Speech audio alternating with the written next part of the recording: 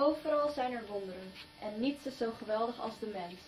Zelfs bij winterwinden gaat dat wezen naar de overzijde van de grijze zee.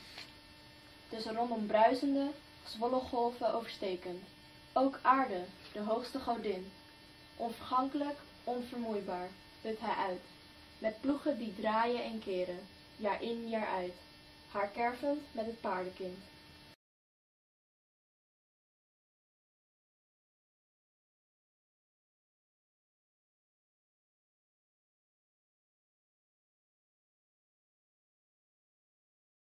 Het zorgeloos vogelvolk voert hij al evenzeer gevangen weg, als het wilde dierenras en waterschepsels van de zee, in draden tot netten geknoopt, de vindingrijke man.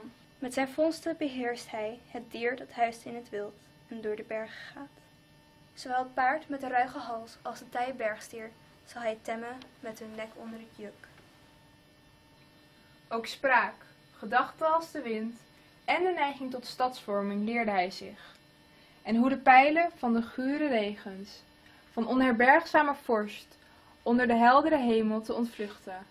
Alles oplossend, onthand, gaat hij nooit tegemoet wat hem wacht. Alleen aan de dood zal hij geen ontkomen vinden, ook al heeft hij voor hulpeloze ziektes een uitvlucht bedacht. Onvoorstelbaar het vernuft van de technische kunde waarmee hij zich nu aan het kwaad dan aan het goede zet. Wie de wetten van zijn land eerbiedigt en terecht bij de goden gezworen, is hoog in staat, stateloos hij die door zijn overmoed zich inlaat met het slechte. Laat niet aan mijn haard verschijnen, niet mijn gedachten delen wie zich zo gedraagt.